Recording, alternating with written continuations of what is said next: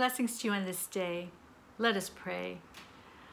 O loving Creator God, may the words of my mouth and the meditations of our hearts be pleasing to you, our strength and source of life. Amen. As we gather together in worship today, we are a couple of days past a most difficult Thanksgiving. So many of us have had a sad Thanksgiving. It has been a subdued Thanksgiving for many. For some, Thanksgiving has turned out to be better than expected. I hope that you are practicing gratitude. I hope that each day you are making time to give thanks for one or two things in your lives. And it's not too late if you haven't started. I want to express my gratitude for today's Bible readings. I want to give thanks for the prophet Isaiah and the psalmist. In today's Hebrew scripture readings, Isaiah and the psalmist have said what some of us are feeling.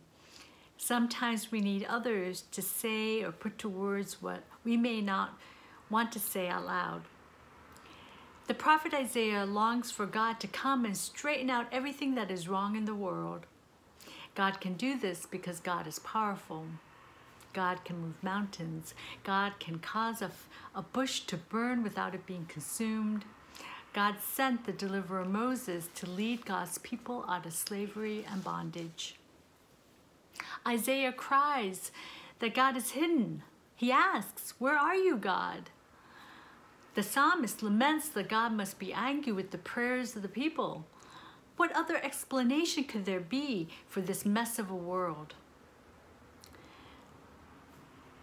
The prophet Isaiah and the psalmist implicitly understand that God is not to blame for the mess of the world. Human beings are. We are. We made a mess of the world, and we need to clean up the mess, learn from our mistakes, and do better. For Isaiah declares that we are the work of God's hands. We are God's beloved people. God is good. We will turn to face God and let God's love shine upon us. In today's gospel reading, Jesus acknowledges the fear that people have about end times and that it will be some kind of catastrophic event. People want to know when the world is going to end. When will it happen? What are the signs that will let us know? Because right now the world is not feeling or looking okay. The world is not okay. It's not doing okay. But Jesus offers no easy answers. Jesus doesn't give us a date. Jesus says, "I don't know when this is going to happen." Only God knows. This particular passage in Mark 13 is known as the Little Apocalypse because it uses apocalyptic language. The purpose of apocalyptic literature is not to tell us when the world will end or how it will end or to sow fear. The purpose of apocalyptic literature is to inspire hope. The root word for apocalypse is to reveal. Apocalyptic literature reveals the truth. We may feel that God has abandoned us or that God has chosen to hide God's self from us, but the truth is neither. And knowing the date of when the world will end is not what matters.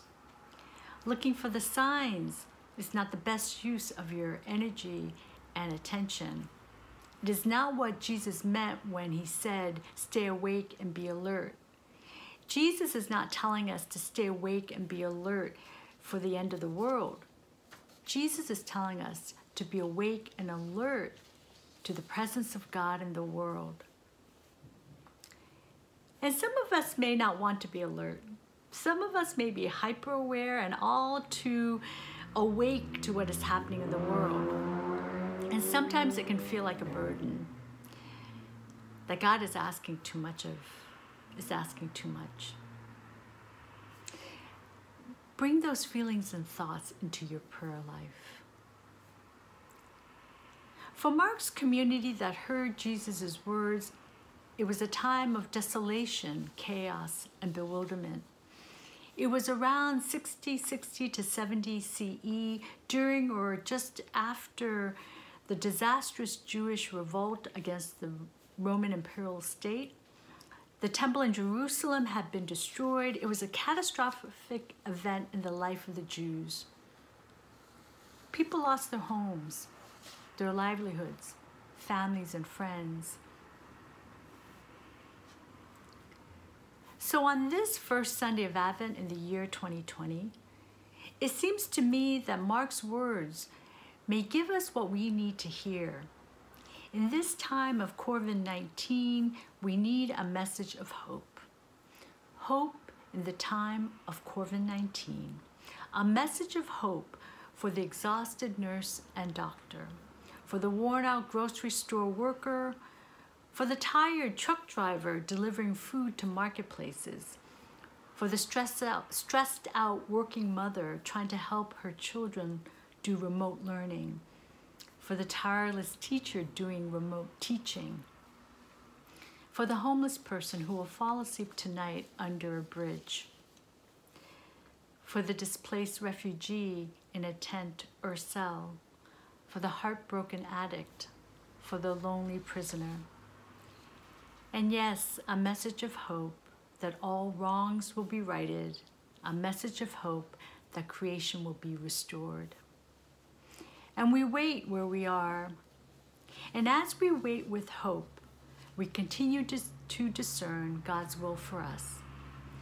What are you hearing from God? Advent means coming. It is a time of waiting for what is to come.